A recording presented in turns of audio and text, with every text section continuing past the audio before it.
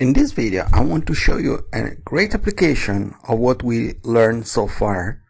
And it's an application that is used to track backs during the execution of a software project. Okay, if you're not familiar with this kind of topic, software project management, you don't have to worry about this. You have only to focus on what is your proposal, just to understand the Visual Basic for application functionalities. So basically, what I'm talking about is an Excel sheet with some columns where the project manager or the person in charge will track information regarding bugs or requirements for software. Okay, so we will have an ID, a number that identifies a bug. Then we will have a topic. Basically, I have four kind of topics in a project: is the planning, the feasibility, the planning, the execution, and the maintenance phases. Basically, we're talking more than rather than topic. I'm talking about phases.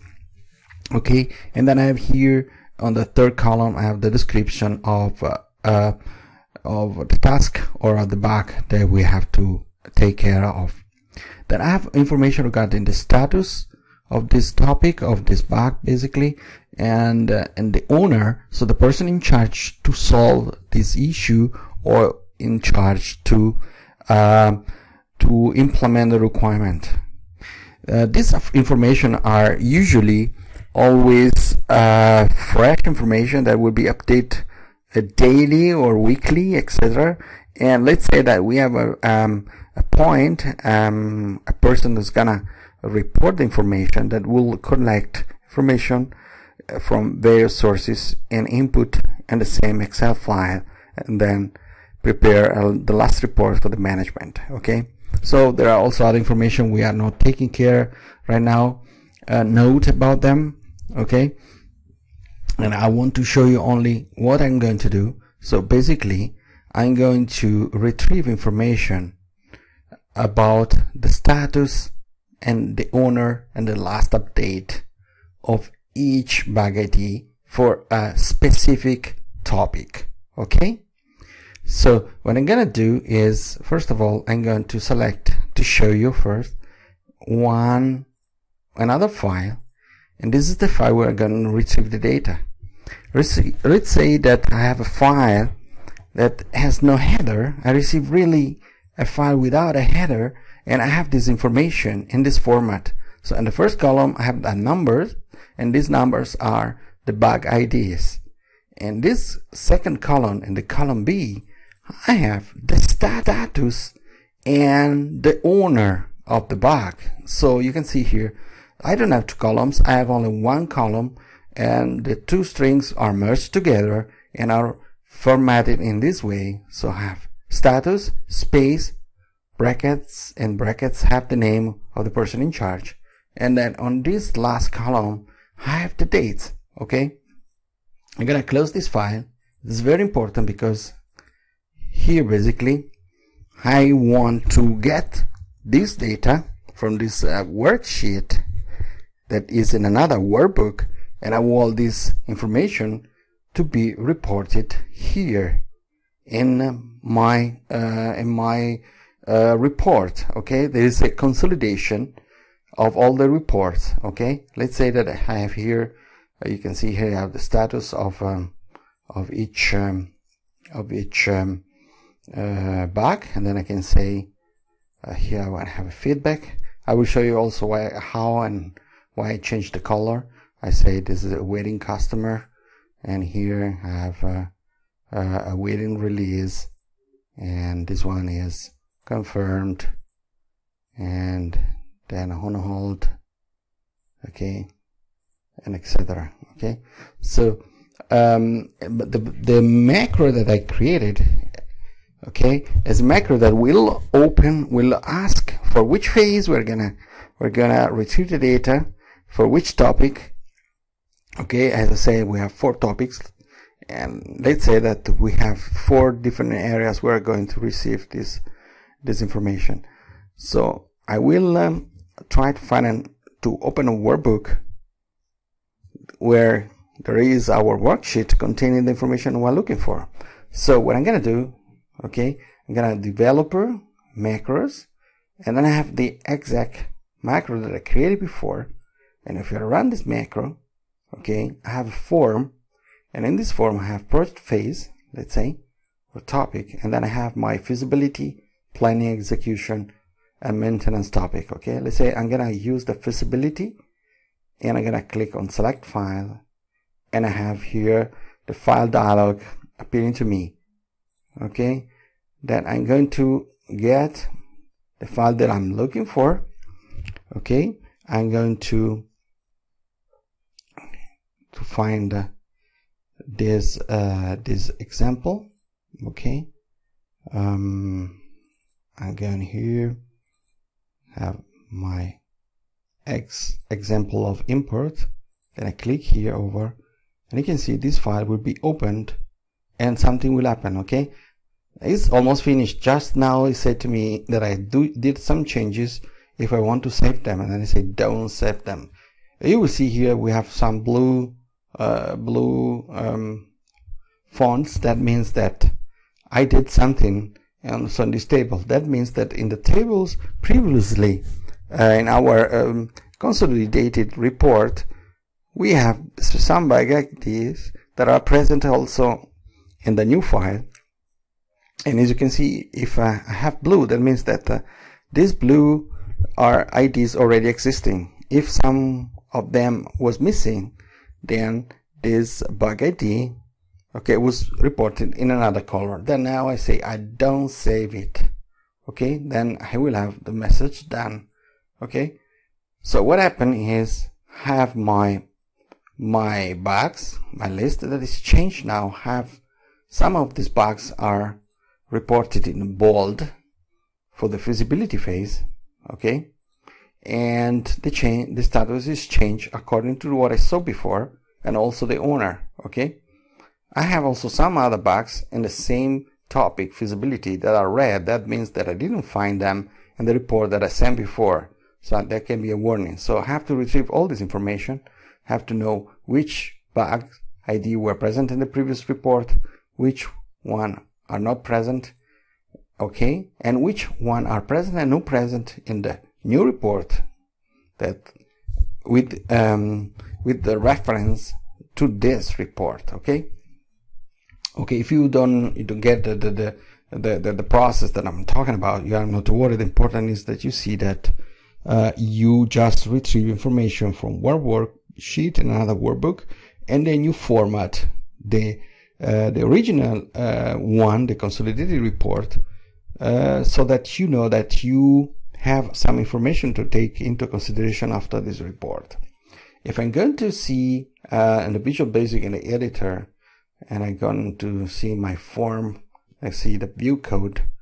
Basically, here I have the get open file name function, and then I'm gonna take a file, I'm gonna read this file and do some operation, and in this workbook. Okay, so this workbook is the workbook one, is this workbook, and I'm gonna take the worksheet with a name box. Okay, then I will open another workbook.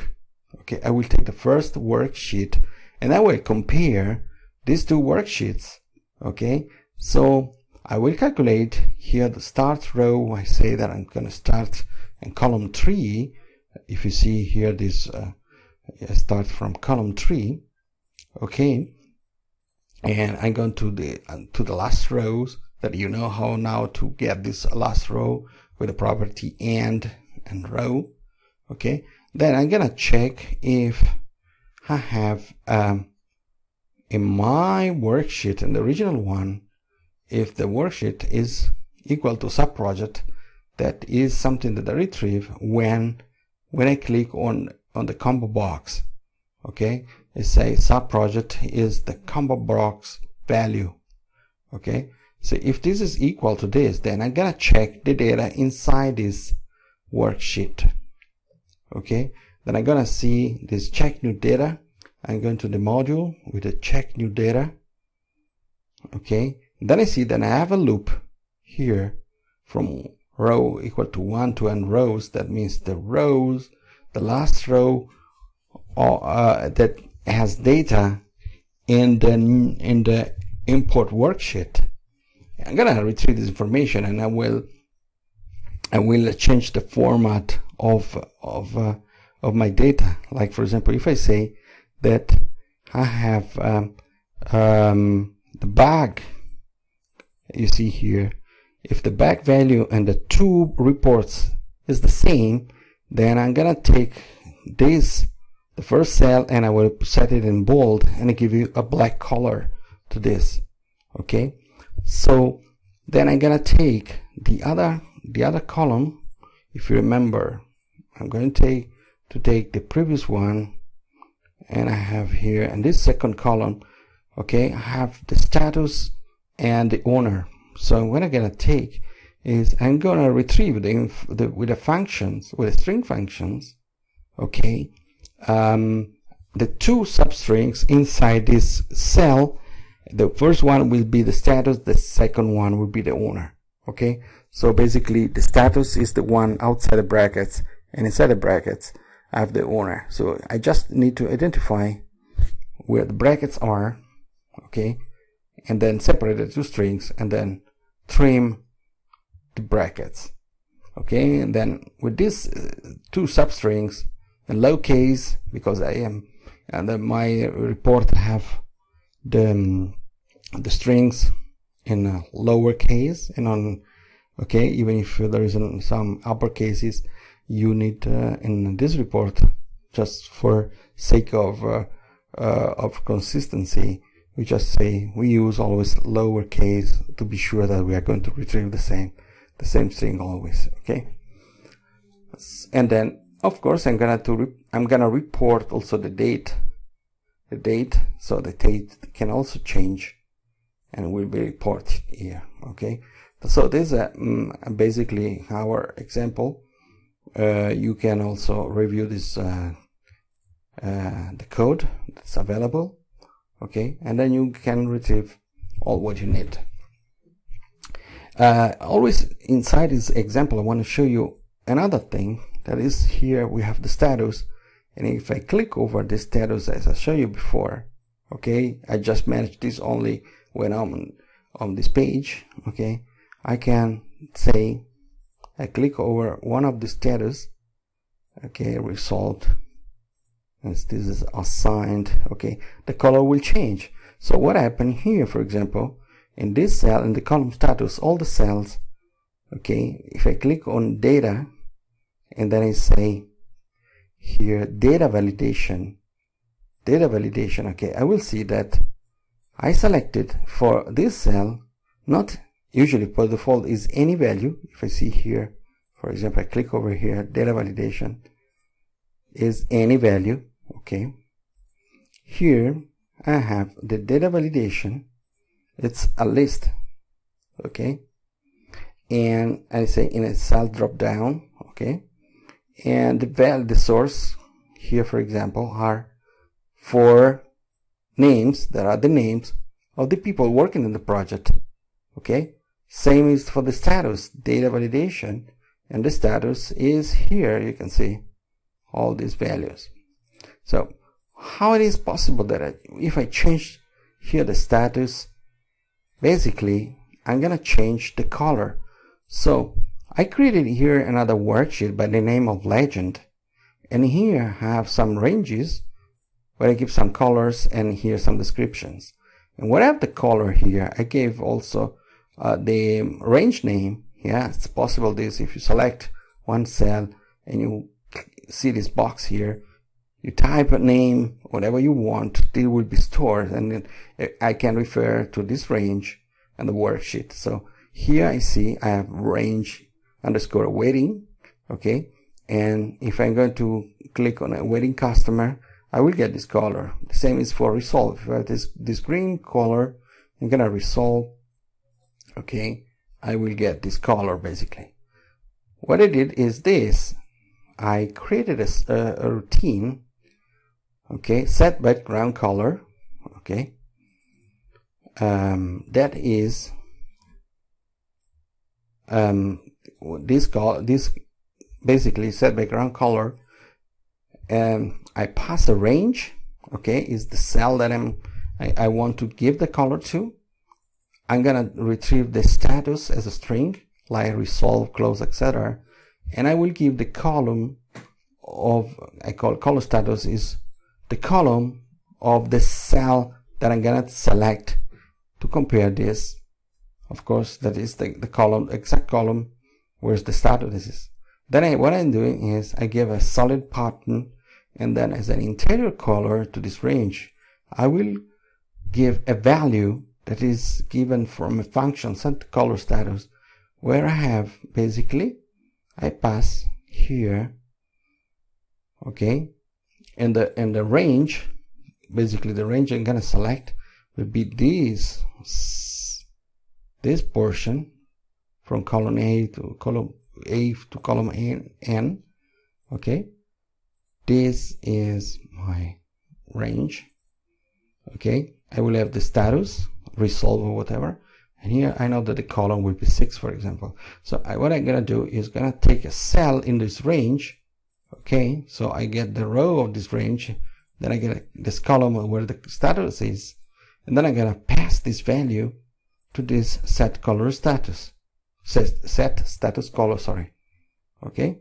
So what I'm gonna do, I'm gonna look for this function is set color status, where I pass the status as a string, and I have a select case here, and I say if the case of this status text is awaiting customer, then the set status color has the worksheet legend dot range, then the name of the range dot interior color, and the same is for the other one. So if I found is the status string is this string, then I'm gonna take the color of this range awaiting RNG underscore awaiting.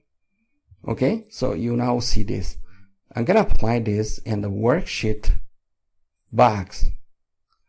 So when I'm going to change, okay, the value inside the cell or the target, okay, when I'm gonna change the value in this worksheet, I would say if this target is a range, if the range is only one row, okay, so it means it's not a multi-range, but it's only a range in one row, and also that I have a column that is also a column that should be the column status, otherwise I will exit the sub. Then if all this is satisfied, then I'm gonna take my range from the first column in the row where the target is until the max column that is 14 from A to N, so column N is 14, and I'm gonna set the background as I said before, and also the border, set border. It's another function that I created before, where I have the border pattern solid and pattern color index is aromatic. Okay, so in this example, we saw how many things you can do. You can create your application with Visual Basic for applications and do a lot of things, reporting, even tools. As you see here, I can create my tool to create reports. Even if I don't have any template or whatever, I can create mine. Okay.